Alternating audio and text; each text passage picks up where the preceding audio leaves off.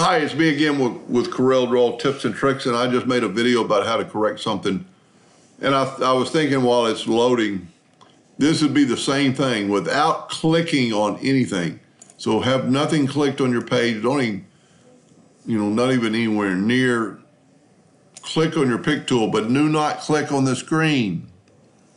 Then go up and change your font. I wanted to do this anyway because I was working with that font. I'm going to change it to artistic text.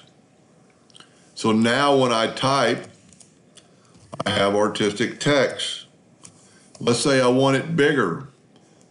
Get away from that. Have nothing selected. Go to your text. Do not touch anything. And make it 200 points. Check artistic text. Now when you go to your text, you're going to have our Arial 200 points. So the other problem was the control. When you use the control button, and really you only ever use it when you have something clicked on. So let's grab our text tool and control period, and then we can type vertically. And then if you control comma, you turn it back. But I saved it as default, so it ought to go right back to vertical in that previous video, and it does. So you can change anything without anything selected. Grab that, don't click anything, and make everything bold. From now on, everything I type is going to be bold.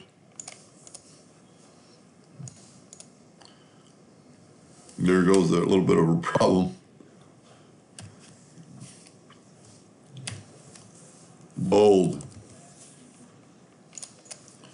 So that might not have solved our problem in the previous video. There we go. I must have just did something wrong or clicked on it because it's writing correctly. So you can do anything without anything selected or without picking. You can, if you want to write in all italics, then when you click, you're going to be writing in italics. Now, when you're done with that, I'm going to have to change some back. Go to right here to save as default, and then that should save there forever. But I'm going to go back to Arial and just normal.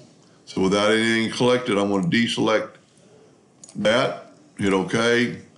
I'm going to select Arial, but I don't want 200 points. I'm going to say 72 point artistic text, OK. And now I'm at 100. Well, I didn't undo that.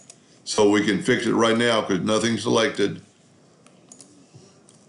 Just change it. And you got it back. And then I'm going to go to Tools and Save as Default. And you should be good to go. I hope that helped a little bit. Thank you for watching.